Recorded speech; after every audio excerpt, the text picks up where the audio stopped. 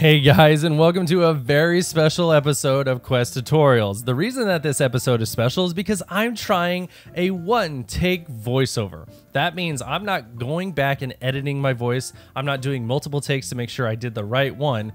I'm literally pressing play on the audio here, pressing play on the video, and I'm going to do this all in one take. You're going to hear all the mess ups. You're going to hear the mic bumps. You're going to hear me do my brain farts like I did right there. So just bear with me, come along on this journey, and we'll have some fun together. As you can see right here, this is the dig of the build. This is the basis for the rest of the entire build. Now, it looks confusing because of all the angles, but all you have to do is pause the video on all of the levels and just do the shape that I showed you there. And it's very simple. It all turns out well if you just go one by one and take your time.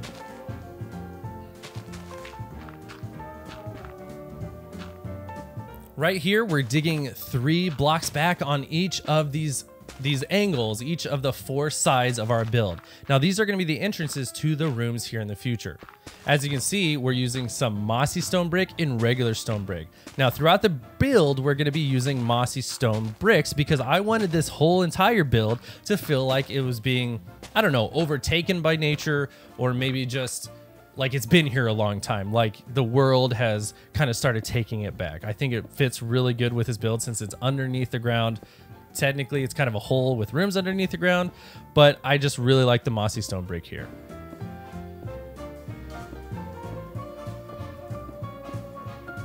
So something a little different in this video that you'll see today is I'm going to be doing this bottom area with you block by block all the way through.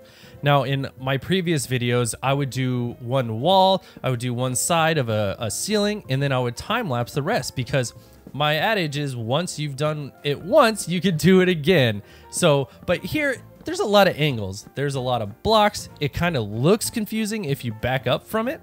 So I just wanted to go with you guys block by block and do it together just so we can make sure that we all get it and it's as easy as possible.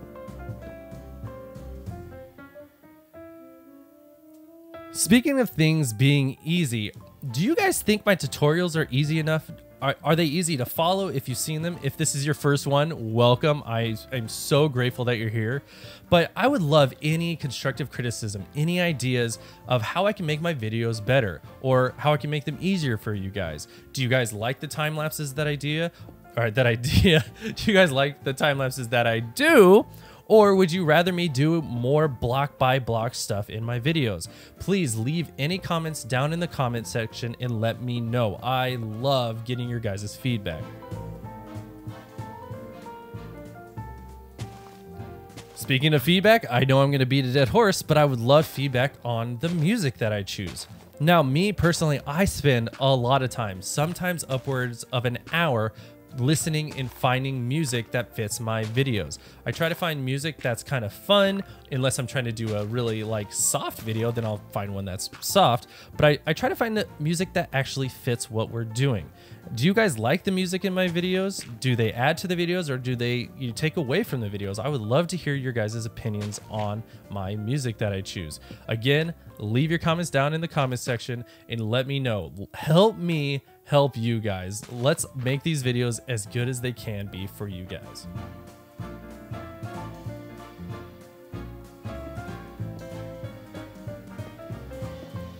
All right here, you can see that we're leaving the grass blocks here in the middle of all these corners. Now, I want to place some flowers here. I want to place some grass. I want to make it feel like it's overgrowing, and it just gives it a nice character.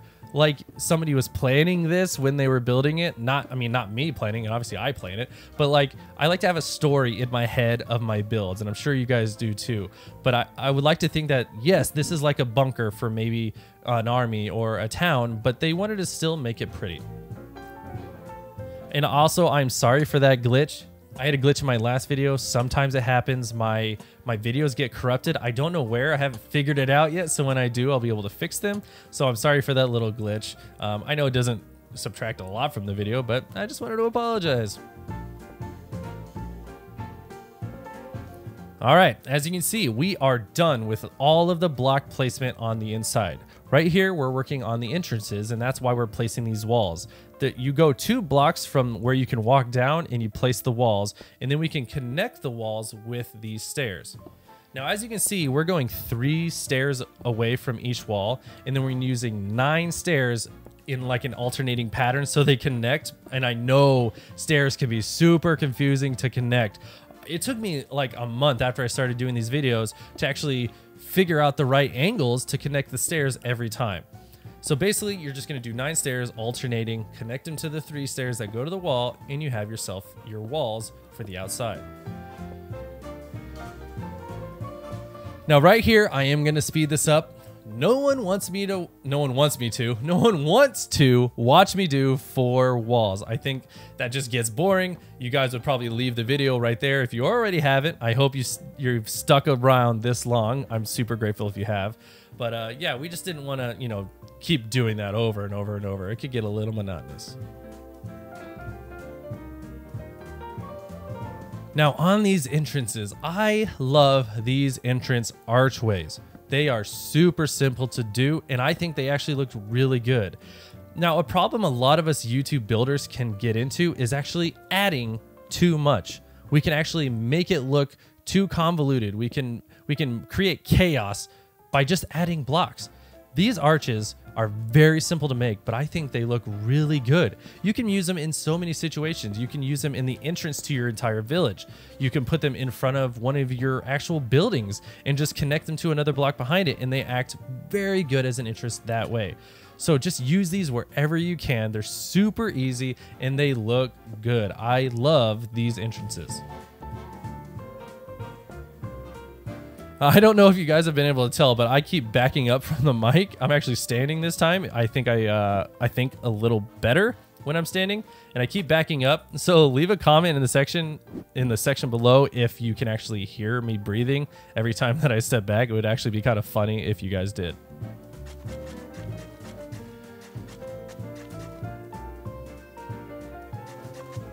Okay. Right here, I'm just entering these pathways. Now, I'm not making them go crazy far out. I'm just like placing them in here to let you guys know that you can do pathways like this. You can connect them to your village.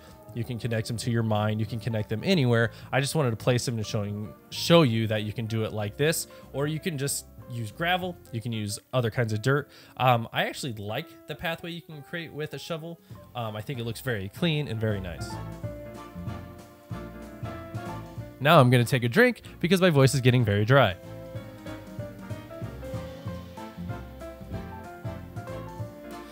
Okay, to do all the shrubbery and the foliage, we're going to use some bone meal. Now, bone meal, I love it because it gives that randomness to all of your flowers and all your grass.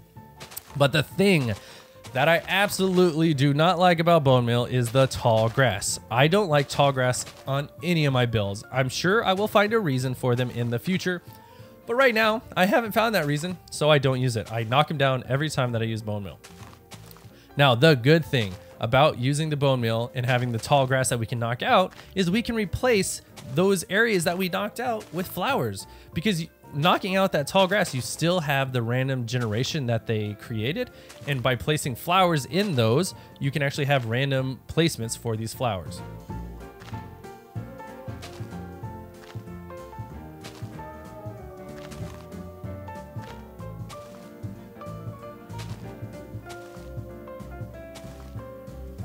As you'll see in that part right there and at the end of the video, yes, I did miss a flower on the top corner of that side over there. It ate me up when I was editing the video.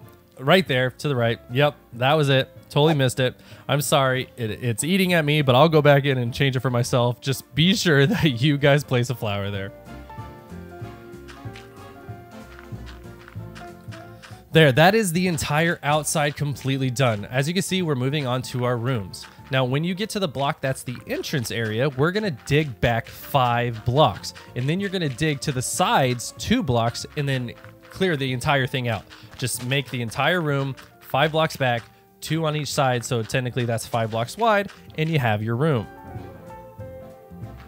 Right here, we're adding this lantern and it's actually going to stay there. It helps us with light as we're building right here, but it's actually going to stay there in the entire time. So just place it as you're going and it'll give you a lot of light that you can actually build with. Now, when you're doing things with different blocks, and I know a lot of YouTubers like to use, cobblestone blocks or regular stone blocks with stone brick to make the textures a little better, to switch them up. My technique that you just saw me do there is I like to use one block, go through, place them in random spots, and then I'll go back with the other blocks and place those in the empty spots that we made with the initial blocks. That's my technique that I use. If you guys have a better one, please let me know. I love hearing other people's techniques on how they build. That would be awesome.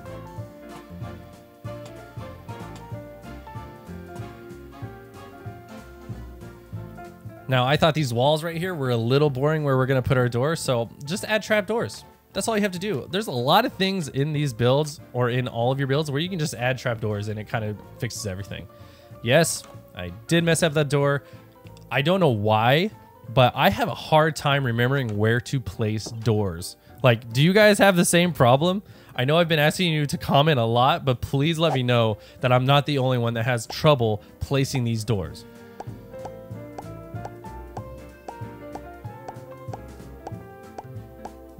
As you can see in that time lapse, I just wanted to show you that we are going to do the rest of the rooms just like our first one.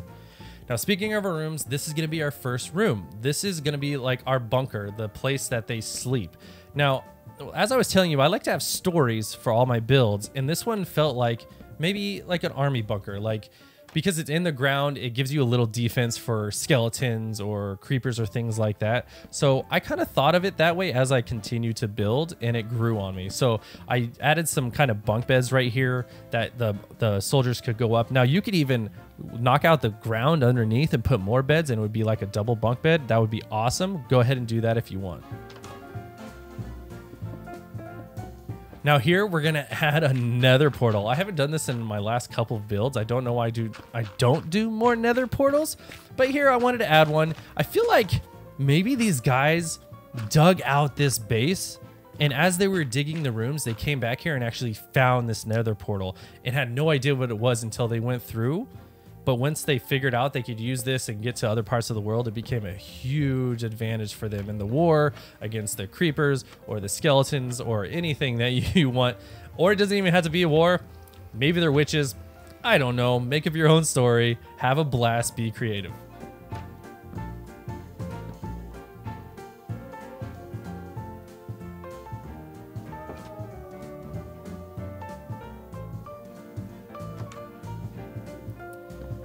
All right, now we're on to our third room. As you can see, this is obviously going to be our kitchen or our smelting. I was going to say smiting. That's a totally different thing. Our smelting area slash cooking area. Now, I love putting the campfire under the smokers. It's probably one of the best little things that you can do for your world to actually make it feel alive.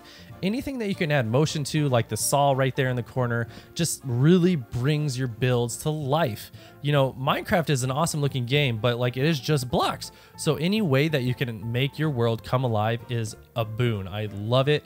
Always place campfires if you can underneath your smokers. It's just so fun.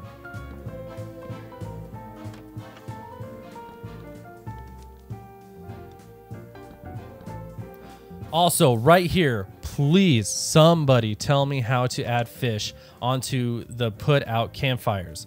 I honestly don't know how. I don't know how to do it. I haven't Googled it, which I should, but I don't know how to do it. Please, somebody let me know how to do it. I can't figure it out. Okay, guys, deep breath right there. This is our final room. Now, this room, to me, I just started it as a storage room. Didn't have a lot of room. I was going to do some double chests here on the wall, but then I went with these, these tall kind of storage little areas with just the single chest. And then I was like, you know what? This would be a really good place for the armory as well. So you're going to see here in just a second that we're going to be placing 4 sets of armor in the corners, and it really brings it together. It actually makes it look like an armory. Like if you sound the alarm, people run into this room and grab the armor off the armor stands, and then they open the chest to get their weapons or any materials that they need for the battle ahead. You know, I really like this room. Super simple, but I think it does the job.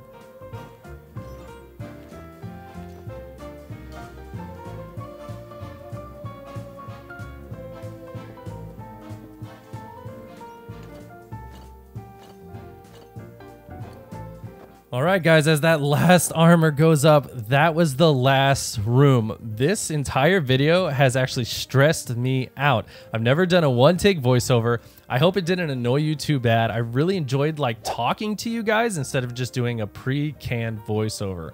Now, if you enjoyed this voiceover, let me know and tell me if you'd like to hear it again. I would actually be really open to it. It was really fun to talk to you guys. If you guys like the build in the video, please hit that like and subscribe button. Turn on those notifications so you can see all my future builds. And like always, guys, until next time, I will catch you later. Have a great day.